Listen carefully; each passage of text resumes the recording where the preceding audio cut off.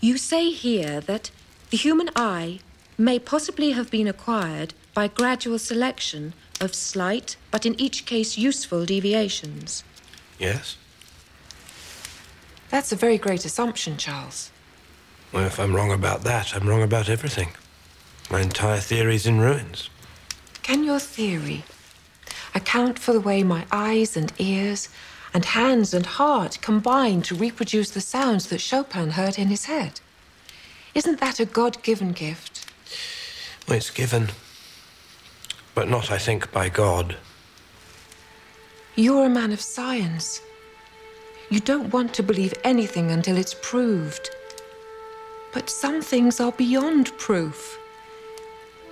It would be a nightmare to me if I thought we didn't belong to each other forever in heaven.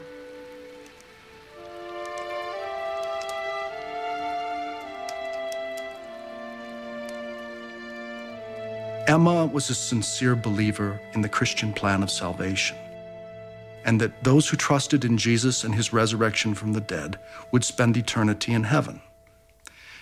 She saw that her husband's speculations about the origins of species and of humanity would jeopardize the Christian plan of salvation. God was being made remote in her husband's universe. Now, if nature by itself, unaided by God, could make an eye, then what else couldn't nature do? Nature could do anything. It could make everything. In Darwin's day, the very existence of an organ of extreme perfection like the eye was taken by many as proof of God, as proof of a designer. How else could all of the intricate organs and substructures of the eye have come together in just the right way to make vision so possible and so perfect? But it turns out the eye isn't exactly perfect after all. In fact, the eye contains profound optical imperfections, and those imperfections are proof, in a sense, of the evolutionary ancestry of the eye. Eyes are imperfect because evolution does not create things the way a designer or an artist does. Natural selection simply favors random changes that make an organism more fit to survive. And imperfections in design often result from evolution's constant tinkering. One such imperfection proved traumatic for artist Valerie Young.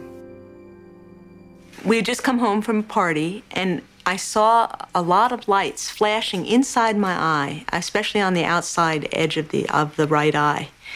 And I thought we may be in trouble here. And it took me a while to really see that this was coming from inside my eye. Luckily, my husband was with me because I wouldn't have been able to drive to the hospital.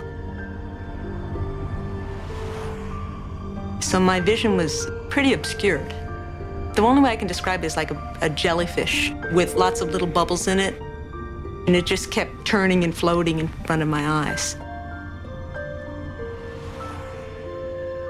Valerie had a retinal tear, not an uncommon problem due to the way human eyes evolved from light-sensing patches of brain tissue in our ancient ancestors.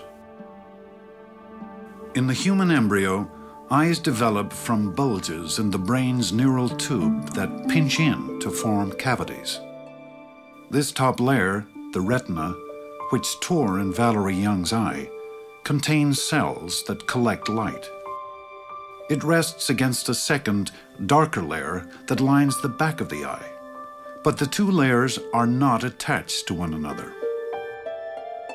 And when the jelly that fills the eye liquefies as we age, it can cause the retina to tear.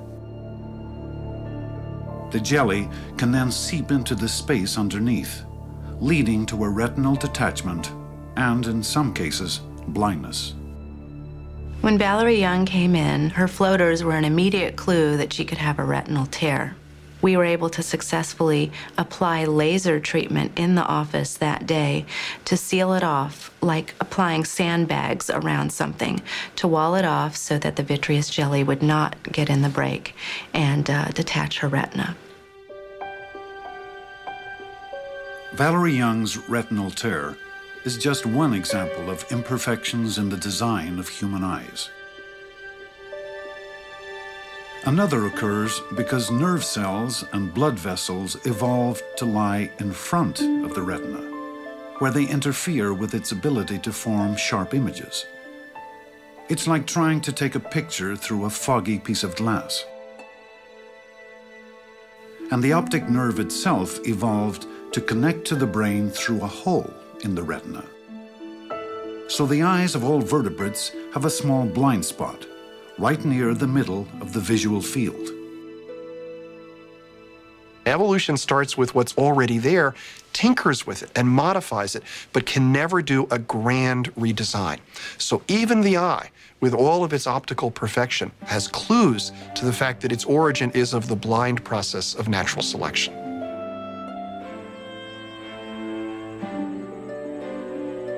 Darwin believed that what he called an organ of extreme complexity, like the eye, could evolve by small steps, given enough time.